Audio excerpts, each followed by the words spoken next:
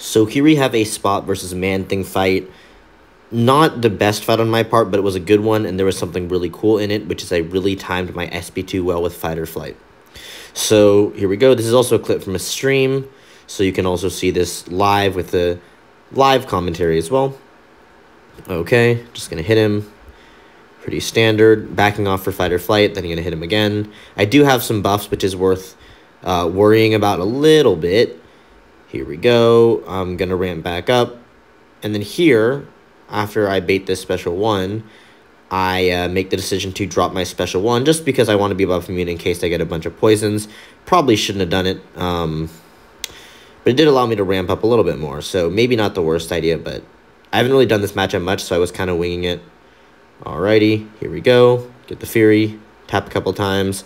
Now I just want to maintain the Fury if I can. I should have dashed in there a little earlier, but it's fine. Here I drop the SP2, boom, and look at that timing. I'm out of range for Fight or Flight, and my SP2 very easily kills Man-Thing, so I thought that was pretty cool.